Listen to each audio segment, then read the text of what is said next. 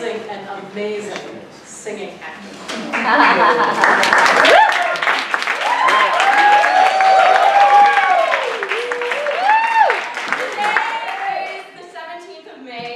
Norwegian we call 17. Mai. Today is Norwegian Constitution Day, during which, right now in Norway, all the women are wearing something similar to what I am wearing. This is the bunad, the national dress. I'm wearing the Oslo region one.